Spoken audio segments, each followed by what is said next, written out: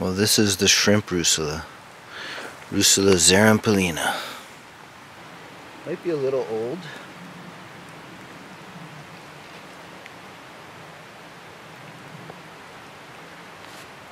But sometimes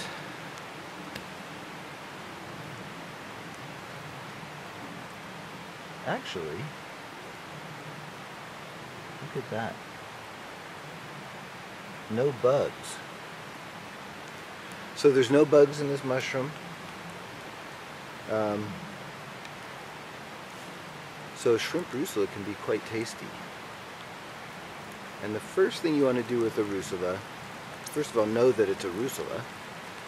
The way the stalk breaks, it's very fragile. This shrimp Russula, if we mark the stipe, it discolors a little yellowish and then over time turns slightly brownish. All Russulas, if you're not sure, should be nibbled. And hold a small piece of the edge of the cap on your tongue. And this should be mild. This is huge and bug-free, so quite a specimen. I'm going to wash it off, take it home, and fry it up. I'm going to leave the others over there and just take one. That's huge. Oh. Spit out that little piece. It's been in there for 30 seconds or so.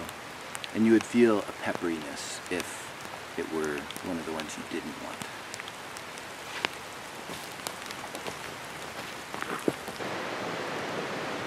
You want to get as much of the dirt off as you can in the field. And these Russulas can have, especially when they get older, because they push up through that dirt.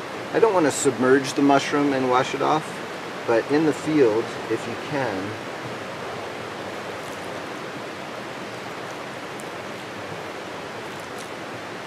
give it a quick little scrub.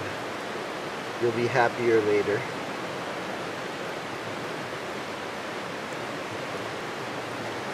Let's see if we can just bike in here. Yeah, that's better. Use a lichen. Softer.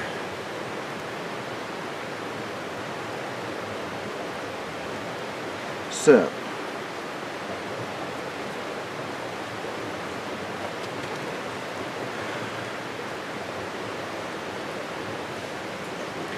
alright, well, we got the clean mushroom. Let's go put it away and hunt for some other mushrooms to